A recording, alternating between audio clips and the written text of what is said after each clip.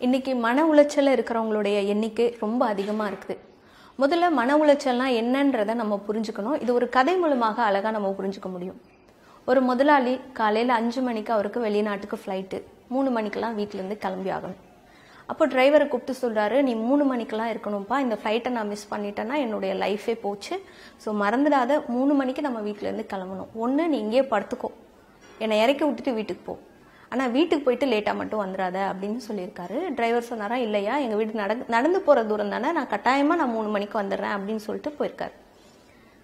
யாருடைய கெட்ட நேரமோ நல்ல நேரமோ தெரியல, டிரைவர் கொஞ்சம் அதிக நேரம் தூங்கிட்டாரு. 3 மணிக்கு வர வேண்டியவர் 3:30 மணிக்கு வந்திருக்காரு. முதலாளி ரொம்ப கோபமாயிட்டார். எத்தனை தடவை படிச்சு சொன்னேன் 3 மணிக்கு இருக்கணும்னு, என்னடா 3:30 மணிக்கு வந்திருக்கே, அந்த ஃப்ளைட்டை நான் மிஸ் பண்ணேன்னா என் லைஃபே போச்சு, அவ்வளோதான் அப்படின்னு சொல்லி ரொம்ப டென்ஷன் ஆகிட்டார். இப்போ டிரைவர் சொன்னாரா, இல்லையா நான் எப்படியாவது உங்களை நான் ஏர்போர்ட்டில் ட்ராப் பண்ணி விட்டுறேன், நீங்கள் அந்த ஃப்ளைட்டை மிஸ் பண்ண மாட்டீங்க அப்படின்லாம் சொல்லியிருக்கான். சரி ஓகேன்னு கார் எடுத்துகிட்டு இவங்க கிளம்பிட்டாங்க. போகிற வழியில் காரு பஞ்சர் ஆகி நின்றுச்சு. ஏற்கனவே கோபமாக இருந்தவர், கார் வேற பஞ்சர் ஆயிடுச்சு. பயங்கரமாக கத்த ஆரம்பிச்சிட்டார். எனக்கு எதுவுமே உபயோகமாக இல்லை, இந்த ஃப்ளைட்டை மிஸ் பண்ணால் என் லைஃப் போச்சு, டிரைவர் சீக்கிரம் வேணா லேட்டாக வர, இந்த காரு இந்த டைமுக்கு இப்படி பண்ணுதே அப்படின்னு சொல்லிட்டு புலம்பிட்டே இருந்திருக்காரு. அந்த வழியில் ஒருத்தர் பைக்கில் போயிருக்காரு. இவரை பார்த்துட்டு வண்டியை நிறுத்தி கேட்டிருக்காரு, ஐயா என்னங்கய்யா ஆச்சு, என்ன பிரச்சனைன்னு.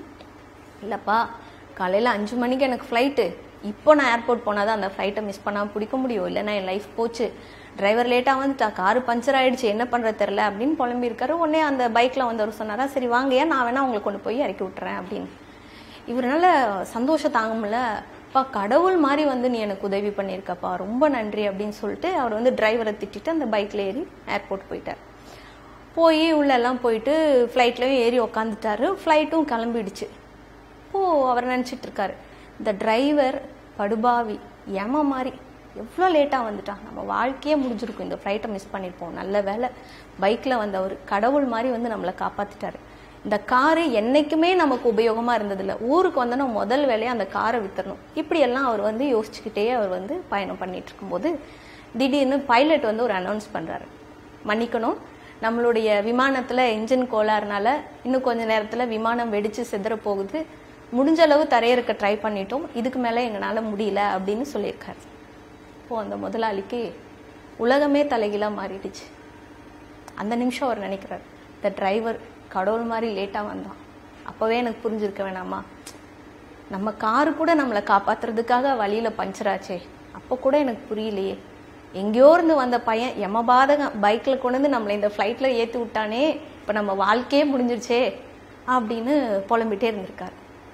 இப்படி தான் நம்ம வாழ்க்கையில் ஒரு விஷயம் நடந்தால் நல்லது அப்படின்னு நினச்சி நம்ம பல திட்டங்கள் போடுறோம்.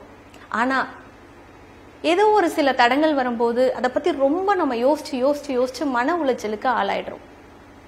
இப்போ புரியுதா மன உளைச்சல்னா என்ன அப்படின்னு? நம்ம நினச்ச மாதிரி ஒரு விஷயம் நடக்காத போது நம்மளுடைய எண்ணங்களுடைய அளவு அதிகமாகுதே, அதுதான் மன உளைச்சல்.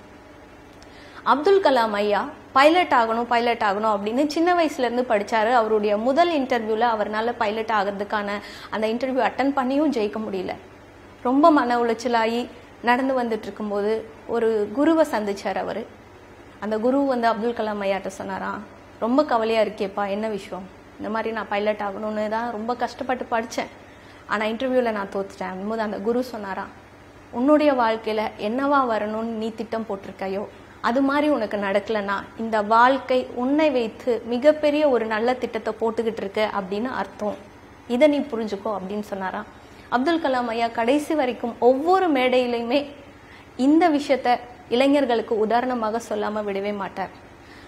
முதல்ல நம்ம எண்ணம்னா என்னன்றதை நம்ம புரிஞ்சுக்கணும். அதுதான் நம்மளுடைய மன உளைச்சலுக்கு முக்கிய காரணமாக இருக்கு. ஒவ்வொரு துளியாக விழும் மலை துளி எப்படி ஆறாக மாறுதோ, பாறையிலிருந்து கசியும் நீர் எப்படி மிகப்பெரிய அருவியாக மாறுதோ, அது போல நம்மளுடைய ஒவ்வொரு எண்ணமும் இணைந்து மனம் போல உருவாகுது. அப்போ ஒவ்வொரு எண்ணமும் ஒரு கெட்ட சூழ்நிலை நடக்கும்போது நெகட்டிவா நினைக்க ஆரம்பிக்கும் போது அது ஒரு பண்டலாகி மன உளைச்சலாக நமக்கு மாறிடுது.